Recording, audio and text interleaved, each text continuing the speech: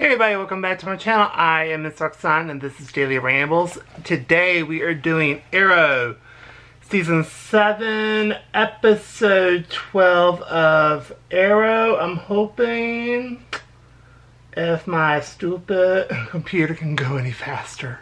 That would be so awesome. Yes, Episode 12. So we start off with Quentin and Lance talking in the episode. And saying that the police are not enough and basically they need something else to help them out. And then we have Oliver arrested and see all these headlines and like season 1 through season 5 recaps. And then we have like a Thea interview, you know, explaining about vigilantes, how they're kind of needed. And then had Diaz talking, then Sarah Lance, and this is basically like a crime documentary. And we have like a Sid interview and saying how it took like a toll on them because she managed the witnesses, but she helped them out a lot. And then Oliver does the interview and he feels good where he's at now compared to where he used to be at. Then William's back in town with Felicity. And Oliver doesn't want him on camera, so they're going to cut it. And then we have the Felicity interview, and she feels like the vigilante is a bad word because they were really heroes and not vigilantes.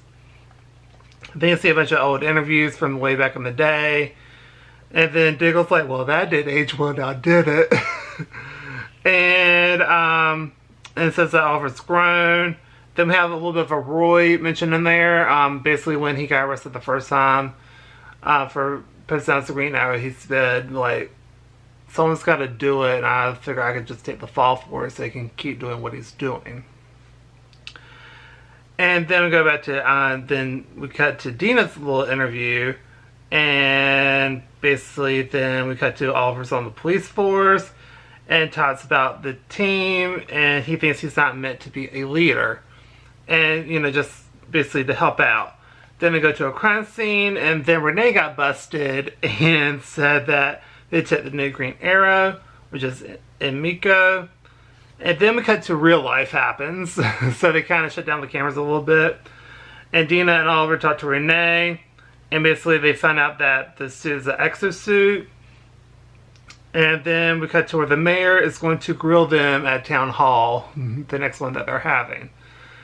And then we cut to where William is really mad at Felicity. First, I thought it was just about the tablet, but his tone, it sounded really, really, really bad. Like, it was something definitely more than that. And he was pissed about Christmas break and how, like, and just boarding school in general, how, like, they didn't bring him back for Christmas break. And they said that was, like, a tough time for them, which it was. And, you know, they didn't want to risk his safety, but he doesn't really get that. Then Oliver talks to Diggle and then tells him the truth about Emiko.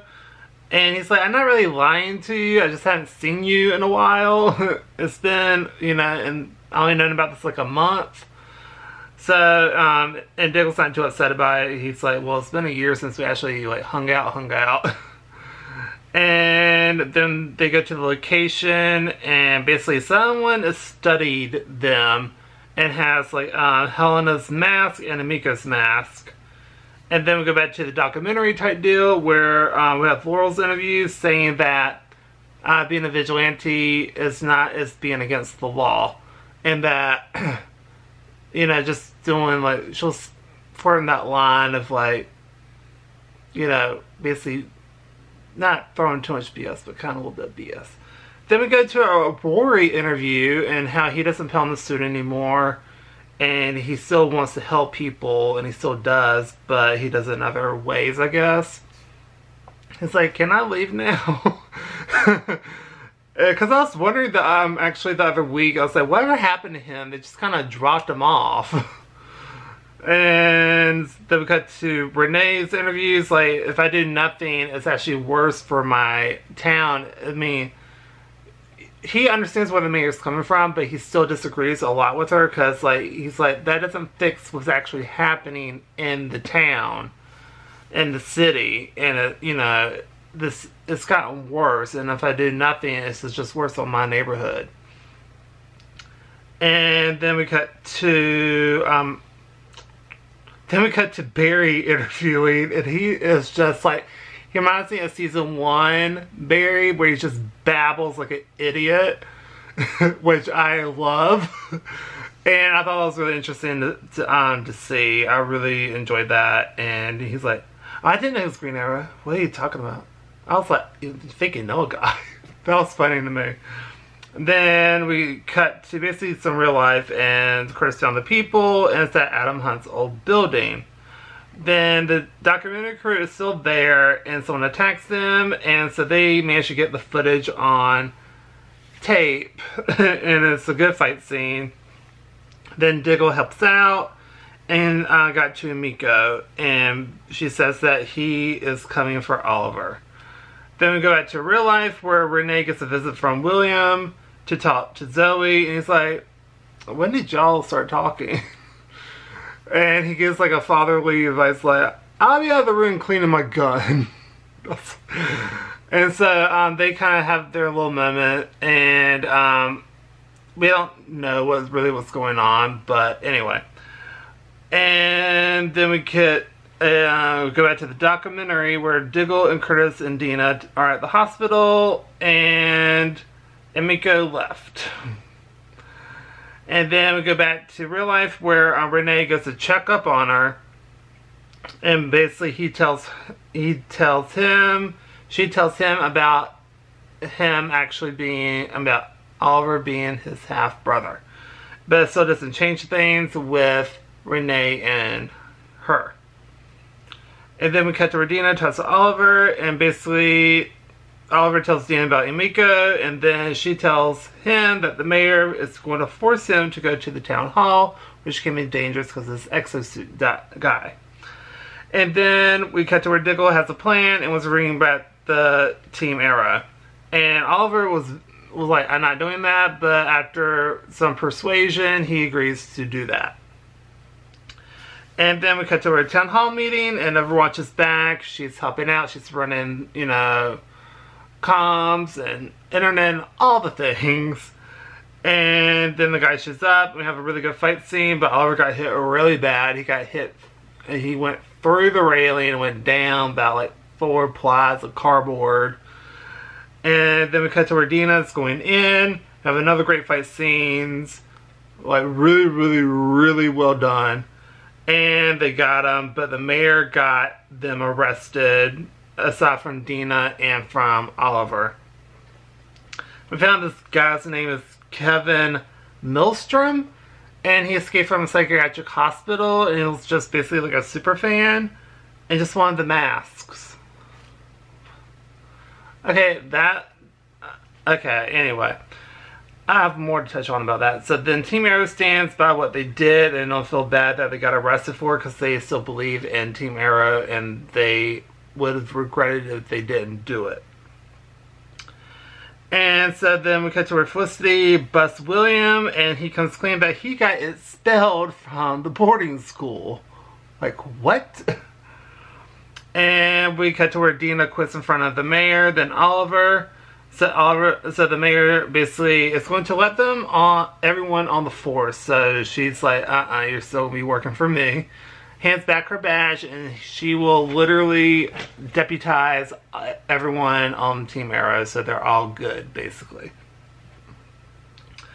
Then Oliver takes the crew to the old bunker and shows them around. And then we have a flash forward scene where that blonde girl watches it. And then they find the old bunker, and she is against vigilantes. And that's in the episode. And this episode, I give a A-, or just an A. Yeah, just an A. Okay, I loved how they brought back old characters for this, because this is the 150th episode of Arrow, which I am super pumped about. I'm happy that they got to 150.